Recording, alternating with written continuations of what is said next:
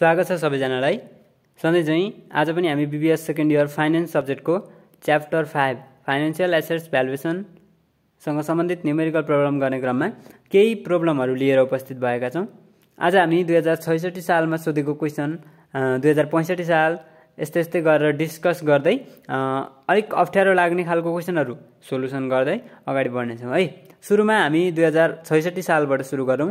Question यस प्रकार छ। A company issues 10% 15-year bonds 5 years ago है। भनेको कम्पनीले चाहिँ 10% कुपन रेट भएको 15 years बोन्ड 15 वर्षे बोन्ड चाहिँ 5 वर्ष अगाडि इस्यु गरेको रहेछ है। Bond is currently selling at rupees 950 मा चाहिँ के गरेको रहेछ, अहिले भर्खरै बेच्न मिल्दो रहेछ भनेको यो V0 है। अनि find approximate yield and annual yield to maturity using trial and error methods भन्नु है। भनेको हामीले एप्रोक्सिमेट यील्ड टु म्याचुरिटी र एनुअल यील्ड टु म्याचुरिटी निकाल्नु पर्ने रहेछ ट्रायल एन्ड एरर मेथडबाट है। यो भनेको हामीले एप्रोक्सिमेट यील्ड टु म्याचुरिटी र एनुअल यील्ड टु म्याचुरिटी अगाडि नै निकालिसकेका छौं। अब यसमा कुपन अमाउन्ट भनेको हाम्रो कति हुन्छ भन्दाखेरि 10% अफ 1000, यहाँ 1000 दिएको छैन। हामीलाई क्वेशनमा नदिएको बेला बोन्डको फेस भ्यालु अथवा पार भ्यालु जहिले पनि 1000 हुन्छ भनेर मान्नुपर्छ। यहाँ दिएको छैन, त्यसकारणले 1000 मान्ने। 1000 को 10% इन्ट्रेस्ट एक्सपेन्सेस कति हुने भयो, अथवा interest amount coupon interest rupees 100 हुने भयो। अनि 15 इयर्स बोन्ड 5 इयर्स अगो है। भनेको 15 इयर्सको बोन्ड हो, 5 वर्ष अगाडि नै इस्यु गरिसकेको कारणले गर्दाखेरि बोन्डको अब म्याचुरिटी पिरियड आजबाट म्याचुरिटी पिरियड चाहिँ कति हुन्छ, 10 हुन्छ है। 10 राखेर गर्नु होला, 10 राखेर गर्नु होला। त्यस पछाडि अब यील्ड टु म्याचुरिटी वाइटिएमहरु सुरुमा एप्रोक्सिमेट वाइटिएम निकाल्नुपर्छ। यो एनुअल नै दिएको छ, त्यसकारणले केही नभनेको कारण एनुअल हुन्छ, एनुअल मानेर गर्नु होला। एनुअलको कारणले गर्दाखेरि I plus M minus V0 divide by N whole divide by M plus 2V0 divide by 3 गरेर तपाईहरुले निकाल्न सक्नुहुन्छ है। यो क्वेशन मैले स्किप गरेँ। त्यसपछि हामी 2065 सालमा सोधेको क्वेशन गर्न गइरहेछौं है। 2065 सालमा चाहिँ क्वेशनले के भन्दैछ भने you just purchase a bond that म्याच्योर्स in 5 years है। भनेको अहिले भर्खरै हामीले चाहिँ एउटा बोन्ड किन्यौं अरे, त्यो चाहिँ कति वर्षमा म्याच्योर्ड हुन्छ अथवा त्यसको म्याचुरिटी पिरियड चाहिँ कति छ, 5 इयर्स अरे है। अब के भन्यो भने the bond has face value of rupees 10,000। बोन्डको face value चाहिँ 10,000 रुपैयाँ रहेछ। And as 9% annual coupon the bond current yield is 12%। What is the bond yield to maturity भनेर सोध्यो है। वाइटिएम बोन्डको सोध्दैछ। अब हामीलाई के दियो भन्दाखेरि यो चाहिँ गरिदिन्छु है। म थोरै अर्कै टाइपको क्वेशन रहेछ, त्यसकारणले म यो गर्न गइरहेको छु। 2065 साल 65 क्वेशन नम्बर 6B है। Question number 6B। अब हामीलाई दिएको छ म्याचुरिटी पिरियड दियो, म्याचुरिटी पिरियड भनेर दियो, यसलाई N भनिन्छ 5 इयर है। अब फेस भ्यालु अथवा पार भ्यालु भनेको M हो। यो हामीलाई दिएको छ 10,000 दियो। त्यस पछाडि के भन्यो 9% कुपन अरे, कुपन रेट भनेको 9%। देयरफोर कुपन अमाउन्ट हामी निकाल्न सकिहाल्छौं। कुपन अमाउन्टलाई I भन्छ। 9% of rupees 10,000 equal to rupees कति भयो, 900 रुपैयाँ भयो है। अब सेमी एनुअल भनेको छैन, यसमा सेमी एनुअल भनेको छैन, त्यसकारणले हामी यसलाई सिधै यसलाई नै राख्न सकिहाल्छौं। अब के भन्यो भने द बोन्ड करेन्ट यील्ड है। करेन्ट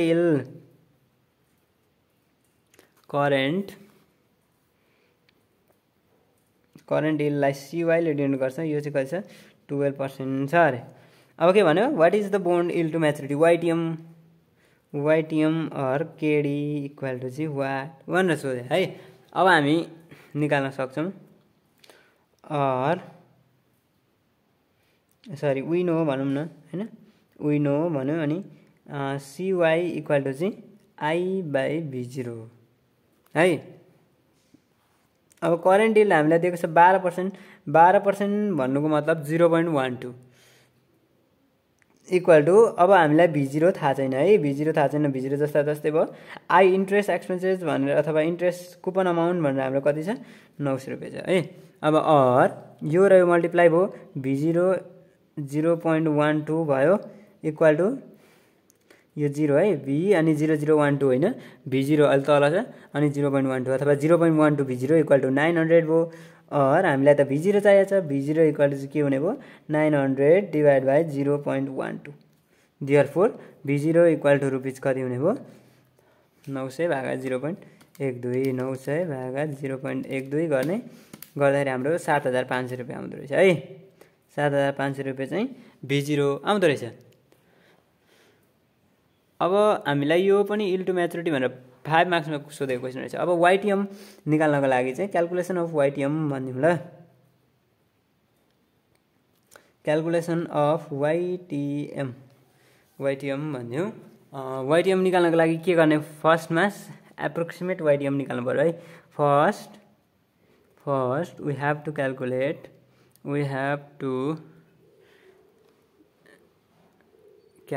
हैन, we have to calculate approx semi-annual, sorry semi-annual त भन्नु परेन है, यो त हाम्रो एनुअल नै हो। एप्रोक्स YTM भन्दिउँ न, एप्रोक्स एनुअल चाहिँ भन्दिउँ बरु, एप्रोक्स एनुअल YTM भन्यो हैन। पहिला चाहिँ हामी के गर्छौँ एप्रोक्सिमेट YTM निकाल्छौँ। अब एप्रोक्सिमेट YTM को फर्मुला थाहा छ हामीलाई, APPROX approximate YTM equal to I plus M minus V0 divide by N whole divide by M plus 2V0 divide by 3 है। अब I इन्ट्रेस्ट एक्सपेन्सेस हाम्रो अगाडि आइसकेको छ 900 रुपियाँ, 900 प्लस M भनेको कति 10,000 माइनस 7,500 भर्खरै आएको V0 है। अनि डिभाइड बाई N भनेको हाम्रो म्याचुरिटी पिरियड हेरौँ, म्याचुरिटी पिरियड 5 इयर्स छ है, 5 भइहाल्यो। अनि होल डिभाइड बाई चाहिँ M भनेको फेरि 10,000 प्लस 2V0, 2 इन्टु 7,500 है, डिभाइडेड बाई 3 गरिदिने। अब मैले यसलाई एकैचोटि गरेँ ल। 900 अनि 10,000 मा 7,500 भनेको हाम्रो कति हो 10,000 माइनस 7,500 भनेको 2500, 2500 भागा 5 भनेको कति 500 है। 9 5 ले 1400 भयो, 1400 भयो डिभाइडेड बाई 2 इन्टु 7,500 भनेको 15,000,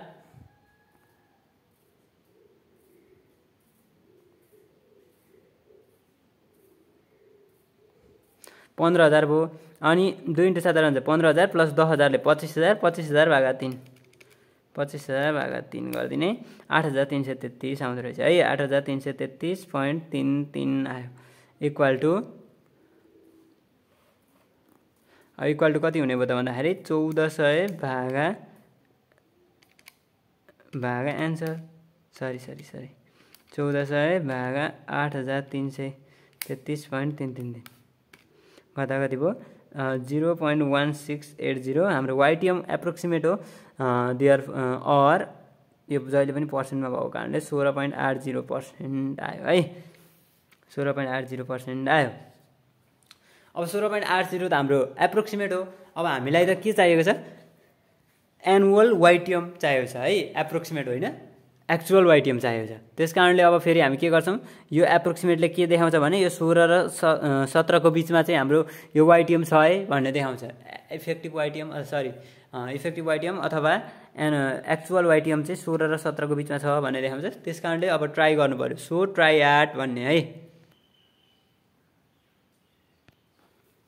मैले चाहिँ यो स्टेप चाहिँ है अगाडिको जस्तै भएको कारणले गर्दाखेरि यो स्टेप सेम हुन्छ भनेर मैले नबोलिकन सिधै गरेर तपाईलाई भिडियो देखाएँ है। यो सबै गरेर हाम्रो 7,440.37 आयो है। भिडियो लामो पनि हुन्छ त्यसकारणले तपाईहरुले बुझ्नु पनि हुन्छ होला भनेर गरेको है। यदि अब बुझ्नुहुन्न भने अगाडिको भिडियोहरू हेर्नु होला, सेम प्रोसेस छ। त्यसकारणले मैले थोरै स्किप गरेँ, भिडियो धेरै लामो हुने भयो। त्यसकारणले अब बाई इन्टरपोलेसन भनेर actual वाइटिएम equal to LR plus V0 LR minus V0 divide by V0 LR minus V0 HR अनि एचआर माइनस एलआर है। अब भ्यालु राखौँ। एलआर भनेको कति छ हाम्रो भने लोवर रेट हामीले 16 मा ट्राई गरेको 16 प्लस V0 एलआर भनेको 7707.87 माइनस V0 अघि हामीले निकालेको 7500 हो, अगाडि चेक गर्न सक्नुहुन्छ। डिभाइड बाई V0 7707.87 माइनस 7440.37 है। अनि यहाँ भनेको 17 माइनस 16 भयो। अब यहाँ 16 पोइन्ट है, सरी 16 पोइन्ट होइन 16 प्लस अब 7707 minus 7707 minus sorry 0.8787 minus answer यो गरिदिने तल्लो आउँछ है, तलको आउँछ 267.5 आयो।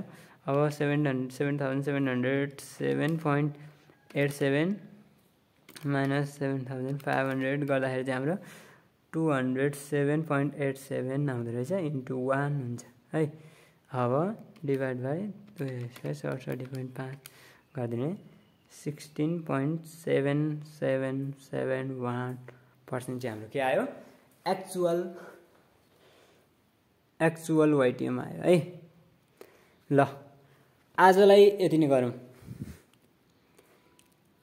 तपाईहरुलाई हाम्रो यो भिडियो कस्तो लाग्यो, मन परेमा लाइक कमेन्ट सब्स्क्राइब अनि आफ्नो साथीहरुलाई शेयर पनि गरिदिनु होला।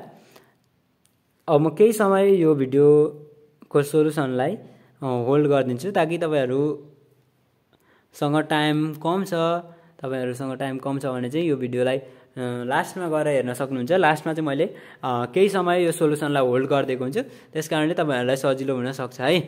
यदि अनि बुझ्नु भएन भने फेरि तपाईहरुले भिडियोलाई फेरि सुरुदेखि रि गर्न सक्नुहुन्छ। सम्भवतः मैले बुझ्ने गरी नै बुझाउने ट्राई गरेको छु। यदि बुझ्नु भएन तपाईहरुले कमेन्ट पनि गरिदिनु होला है। र यदि कुनै प्रब्लमहरु तपाईहरुलाई आएको छैन, कुनै समस्या छ भने तपाईहरुले कमेन्ट बक्समा कमेन्ट गरिदिन सक्नुहुन्छ। भिडियोलाई म सुरुदेखि होल्ड गरिदिन्छु है। ल मैले भिडियोलाई होल्ड गर्दैछु। सुरुमा तपाईहरुले यो गर्नु होला, तपाईहरुले स्क्रिनशट लिन पनि सक्नुहुन्छ। त्यसपछि अर्को सोलुसन भनेको यहाँ छ, यो पनि तपाईहरुले स्क्रिनशट लिनु होला। भिडियो क्वालिटी चाहिँ कम हुन सक्छ किनभने फोनबाटै गरेको हो। भिडियो क्वालिटीको लागि चाहिँ म क्षमा प्रार्थी छु है। सायद कम हुन्छ तर पनि भरसक मैले बुझिने गरी नै गरेको छु। क्वेशनहरु चाहिँ नबुझ्न सक्छ, मैले गरेको सोलुसन कपीमा गरेको चाहिँ बुझिन सक्छ है। यो चाहिँ प्रिन्टेड भएको कारणले अलिक क्लियर देखिँदो रहेछ फोनबाट। यो गरेको चाहिँ आफूले गरेको कपीमा लेखेको चाहिँ केही मात्रामा बुझिन्छ जस्तो मलाई लाग्छ है। धन्यवाद, आजलाई यति नै गरे है।